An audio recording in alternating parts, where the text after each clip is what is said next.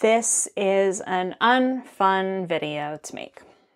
In college, my gay best friend and I joked that if we hadn't found love by 40, we'd have a baby with each other. 20 years later, I'm pulling the ripcord. From deciding on solo motherhood to choosing IVF, I'm Meredith, and this is the backup plan. This has been a really weird and strange journey so far. It continues to be.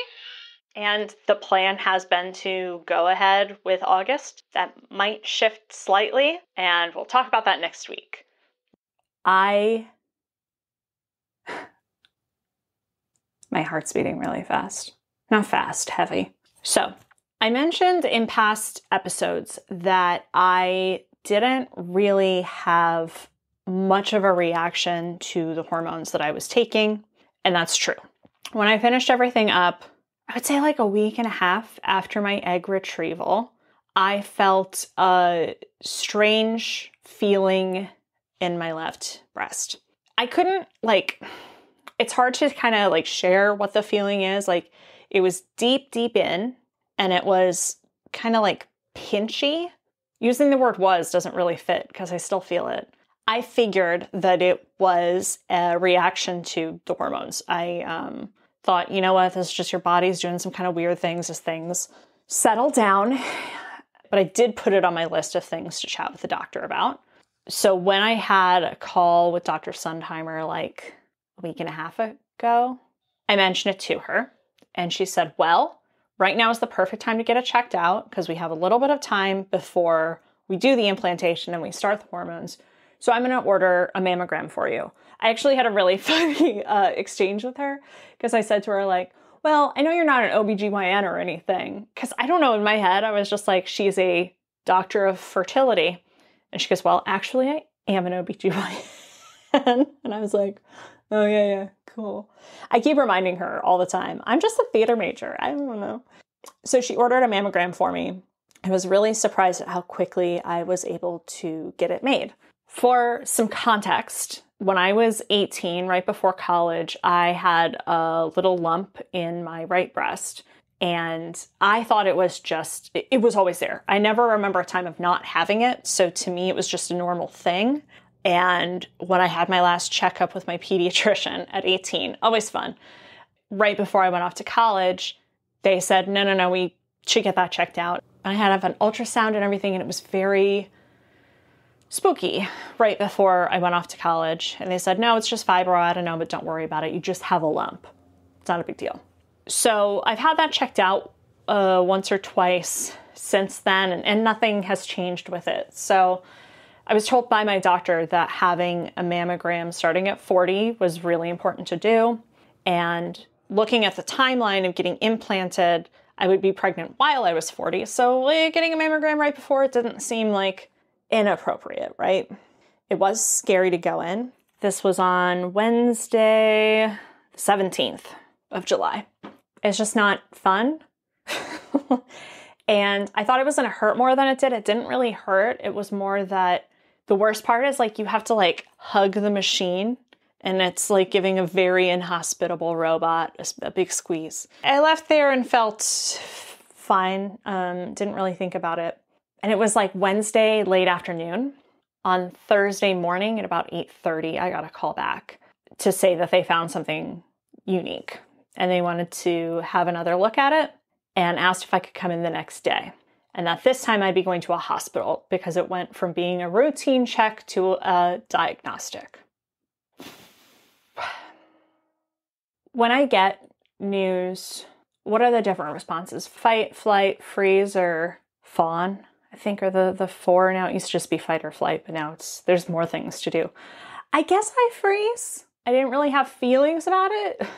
But I went in on Friday morning to a special women's pavilion at a hospital in Newport Beach and had to get a much more complicated mammogram. Involved more robot hugging, just at different angles. And they did an ultrasound. And I remember the woman who was doing the ultrasound, she was like, really? I told her, I was like, this is a weird Korean skincare routine or something, because she just kept going over it and over it and over it, twisting and then going up and then twisting and going down. It was so strange. And I remember watching her face at one point. She went, Like, don't do that. Don't do that about my boob. So she called the radiologist back in and explained to me that there was something a little strange that they couldn't see in the ultrasound, but they could see in the mammogram. And I had to come back for a biopsy. So this sucks. I don't think it's going to be anything. The doctor explained to me that she thinks it's a radial scar. And when I read my charts back, it said that there was architectural distortion. So it was kind of explained to me that like regular breast tissue kind of like expands out like this, like kind of like the veins in a leaf. But that with me, there's like a part that's just kind of like folded over. The radiologist told me that regardless of what the biopsy says on Thursday, there's like a 99.9% chance that they're just going to take it out. I was doing calendar math in my head so hard as I was trying to process the information that they were telling me, because I just want to proceed with IVF. I just want to be pregnant. I have gone through a lot to get to this point, and I don't want it delayed any further. But upon like coming to my senses, I realized the best thing to do is to push back at the very least a month, because I got to take care of this. I got to figure out what's going on. It's just stupid because like I put this off because of my goddamn foot, and I got the foot kind of taken care of. It's still a little iffy, but mostly taken care of. And now there's this, and I am sick of the curveballs. I just, I wanted to be pregnant 3 years ago. And man, it takes a long time to get to where you need to get to. The radiologist did tell me that it was a really, really good thing that I came in when I did. She made it sound as though like pregnancy would put stress on this, because this architectural distortion can lead to cancer, and that's why it's going to come out. But you know what blows is when you're like so open and honest about everything, and then everybody's like, oh, you're implanting in August, right? I've been paying attention. And you have to go, maybe not. And again, it was one of those things, like the day I found out, I had 3 people text me, hey, Meredith, what's going on? That nebulous, vague, what's going on?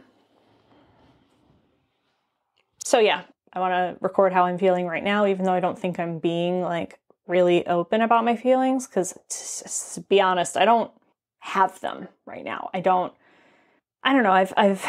I've cried like twice about it, maybe, but I was kind of like crying about other things because my body doesn't know how to process this. And I also don't want to get too upset about this, because I don't want this to be a thing worth getting upset about. Does that make sense? There's this part of me that I keep trying to push away because it's completely illogical. This part of me that thinks if I just hadn't gotten it checked out, we wouldn't have to worry about it. And that's not how life works. That's not how the body works.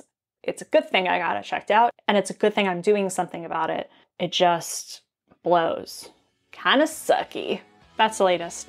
I hope future Meredith has better updates. Crossing my fingers, like the architectural distortion in my breast. The Backup Plan is created, produced, and hosted by me, Meredith Kate. Julian Hagens is my co-producer. You can find us on social media at Backup Plan Pod. The best place to get updates is to sign up for our newsletter at backupplanpod.com, where we also post all episodes, show notes, and transcripts. Thank you for listening.